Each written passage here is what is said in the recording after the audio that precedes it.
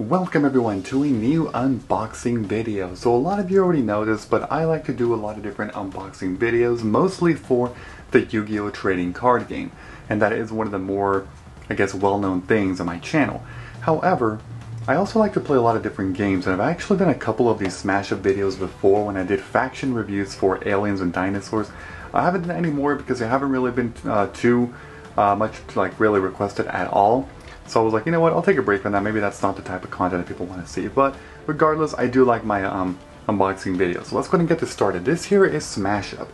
It's actually, I'm not going to say it's like an incredibly old game, but it's definitely been several years, almost a decade from what I know that it's been out.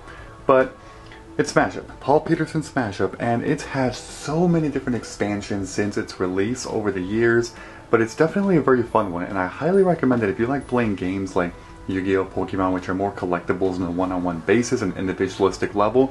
Smash Up is a little bit different. It's still collectible in terms of getting all the different factions, but in a very different way, and I'll explain as we go. So let's go ahead and do this unboxing here and show you what the core set actually is.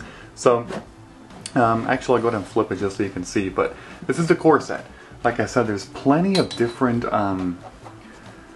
I guess the easiest way to say that is that there's definitely been plenty of expansions throughout the years, but this is the core set, which actually has the original 8 factions with 20 cards each, as well as 16 base cards. So it's actually a lot of cards for just one core set. It's more of a trading card game as opposed to a board game. Not actually a trading card game, but more of a card game, I should say. My bad. Why did I say trading? You know what I mean. It's a card game as opposed to a board game style.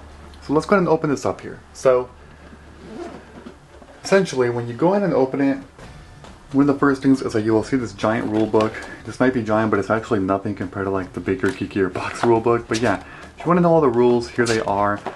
If you actually want me to go ahead and do a video on how to play Smash Up, just so you kind of know the way this works, I will definitely do one of those.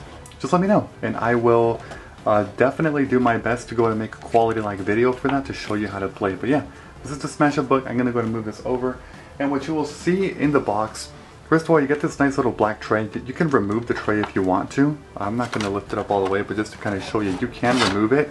But it has these different places where you can put different sets of cards. A lot of people like to simply divide their factions up. Each faction is 20 cards, which is this much. You simply select a spot where to put them, and there. That way you can organize them. So it's really handy. But moving on to the actual cards themselves, you'll see that there's a lot of different piles here. So there's 1, 2, 3, 4, 5, 6, 7, 8. There's a 9th one here, but these are actually base cards. So let me go ahead and take these out, just so you can kind of see what this game is composed of. So a lot of huge fans of the Smash Up game obviously already know the original 8, the big 8 that came out in the core set. So these were the first 8 factions that came out back when the game was first released, a long time ago, sort of. Alright, so I'm going to go through these one at a time, and I will bring out the bases a little bit later, but I'm going to go ahead and set the game aside for now, just so I can show you what exactly it's all about here. So essentially what each player does is that they pick 2 factions and they go against one another. Smash Up is a game for up to 4 players, so what's really nice is that they give you 8 factions, so 8 factions, 2 factions per player. It's exactly enough for a 4-player game. Not too much diversity though with this, which is why you want to get the expansions. But okay, so I went ahead and reorganized all these different factions just so we could take a look at them one at a time. So I'm not going to be going over the the rules on how to play in this video. I'm just going to be showing these one at a time really quickly, just so you get an idea of what each faction is composed of. So we have Collector, and you actually get 4 collectors, I do know that. So a lot of these factions have a 4 to 3 to 2 to 1 ratio for their minions, but here's Collector. Cool. That's that one. Then you have Scout. You get 3 Scouts. Okay. I'm going to put that a little closer, so that's Scout right there. Okay. Then you have Invader. There's the next alien. Very very fun card to be using to be spamming your gain 1 VP ability. And then Supreme Overlord. This is your 5 powered minion. Yeah. Okay. Those are minions, and then for actions you get Beam Up here. You get 2 of those. Disintegrator. All right. You get 2 of those as well.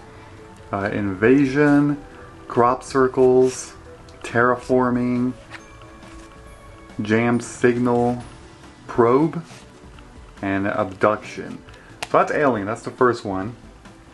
Just gonna go ahead and get them all together. One thing I highly recommend that you do if you are going to be playing this game pretty commonly is to get some card sleeves. You don't want these things to be going bad because, you know, they're cards and you want to treat them nicely. War Raptor.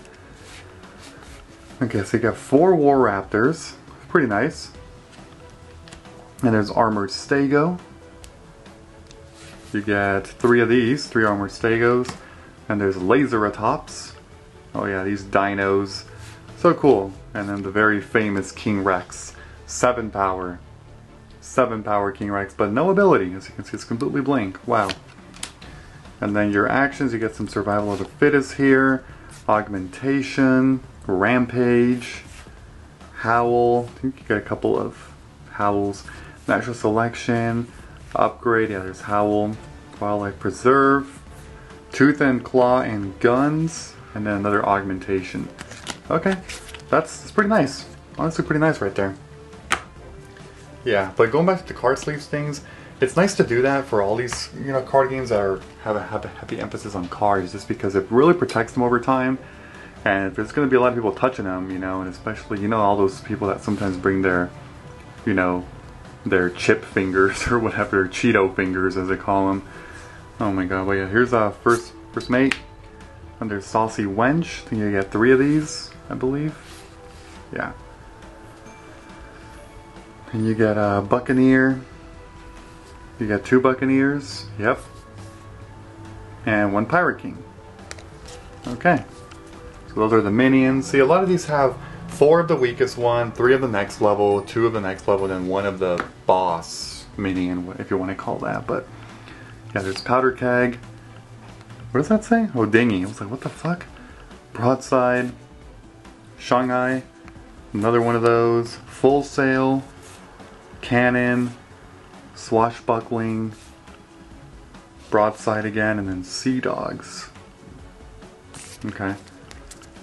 So that's it for the pirates. So that's the 3rd one.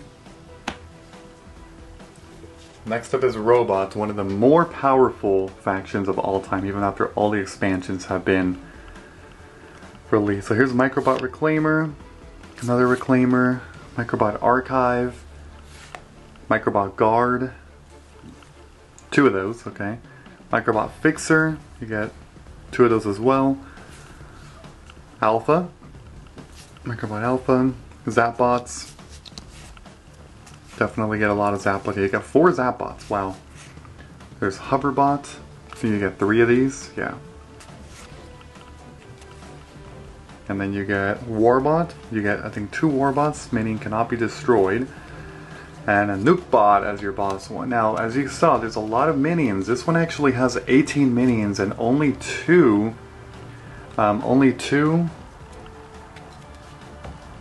actions, as you can see. That's it. Choose a base, draw 1 card for each of your minions there. Wow. Yeah, but it's a very weird ratio. Not what you would expect from a typical faction, especially one from the core set that was very basic level. Here's Zombies, another very powerful one as well. So here's Walker, and you get 4 Walkers, okay. And there's Tenacious Z. Oh my god, this thing is a brutal nightmare to deal with. If you're facing off against zombies, they get an instant 2 power every freaking turn. It's crazy. Gravedigger. Okay, that's Gravedigger. Got 2 of those, and then Zombie Lord. You're playing an extra minion, a power 2 or less from a discard pile on each base where you have no minions. Alright, that's it for the minions, and then for the actions, here's They Keep Coming. Overrun. Outbreak. Lend a Hand. Grave Robbing. Another Grave Robbing, okay. They're Coming to Get You. Mall Crawl. This fucking card. Oh my god. They keep coming and then not enough bullets. Yeah, so definitely a very powerful one. Then there's Tricksters. Actually one of the less widely used ones because a lot of people claim it's not that good. I mean, it can be with a certain right combination, but there's Gremlins and you get 4 of these, yeah. Okay, and then there's Gnome. Okay, you got 3 of those. And there's Brownie. Brownie, okay. You got 2 brownies.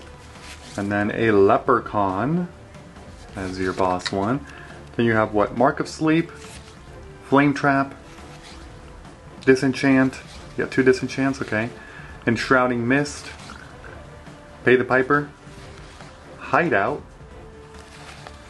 another Enshrouding Mist, Block the Path, and take the shinies. Okay. Not bad, not bad. We got 2 left to look at. The next one is going to be Ninjas. Very useful when used with the right combination. Very technical, but it's cool with all these specials that they have. Ninja Acolytes. You got 4 Ninja Acolytes, okay. And there's Shinobi. You got 3 Shinobis. Tiger Assassin. Resembles... Wow. It's like X2... What the hell's name? X23. Resembles a little bit, yeah. Ninja Master. And then for your actions you get Assassination, Seeing Stars, Hidden Ninja, another Seeing Stars there, Smoke Bomb, Poison, Way of Deception, alright. Infiltrate, you get 2 of those, and then a Disguise. And that's it for ninjas. And then the very last one is going to be the Wizards. Yeah, so Wizards we got, okay, Neophyte, then we got 4 of these, yep. Okay, Enchantress, very simple effect of just drawing a card when you play her, alright. Chronomage, Archmage, that's actually the boss one. Yeah, see most of these, and I'll talk about the power levels in a bit, but that's Archmage, that's the boss one for the Wizards. And there's Mystic Studies, there's Portal, Winds of Change, Scry, that's right.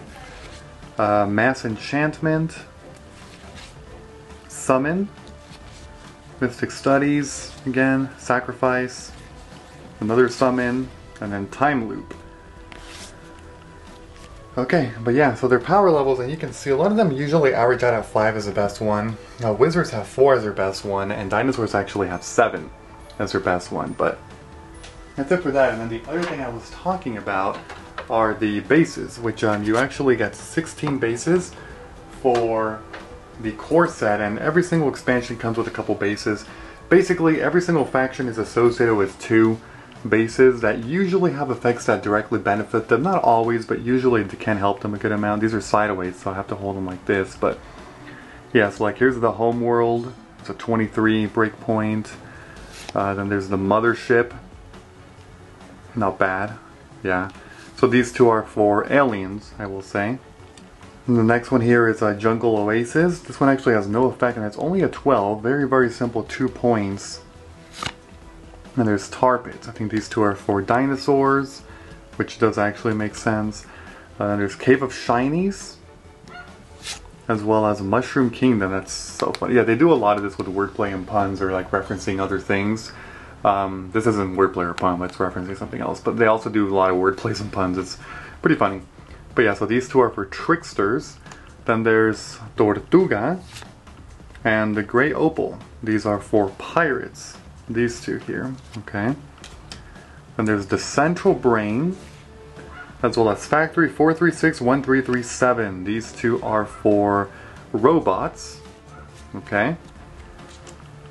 Rhodes Plaza Mall and Evans City Cemetery. Both of these are for the zombies. Temple of Goju and Ninja Dojo. Wow, that's so difficult to know what faction these are associated with, huh? Yeah, obviously ninjas. As you can see, these actually are 2 3-2s as opposed to high, medium, low. It combines well with the effect that, you know, or the fact that aliens, seriously, that ninjas can just kind of sneak on in there before base scores, or move away. And then these 2 are the Great Library and School of Wizardry. They're both associated with the wizards over here. So yeah. Pretty cool stuff. So yeah, these are your cards, and you get 8 factions of 20 each. So This would be 20, 40, 60, 80 times 2, 160, plus 16 base cards, so yeah, you get over, what, 170 cards here, and I don't know, the price of this game is usually around, it varies a lot. I've seen it as low as like 20 bucks, sometimes as much as like 30, 35, it just kind of depends on where you go ahead and grab it, but yeah, that's basically it for Smash Up. Like I was saying before, if you do want me to ever make a video of like how to play, I can definitely make a video version of this here and just kind of show you how it is that you end up playing the game. It can get very technical sometimes, and I kind of like technicalities because I like Yu-Gi-Oh! A lot. So obviously I would like that. But yeah, hopefully you enjoyed this. I will also be doing unboxings for a couple other different Smash Up products, some expansions. So yeah, just be on the lookout for that. As always, I would appreciate it if you go and leave a like, comment, subscribe, and turn on notifications if you do enjoy the video. It definitely lets me know if you like this kind of content and if you would like to see more in the future. So yeah, bye-bye everyone, have a great and of course a fantastic day.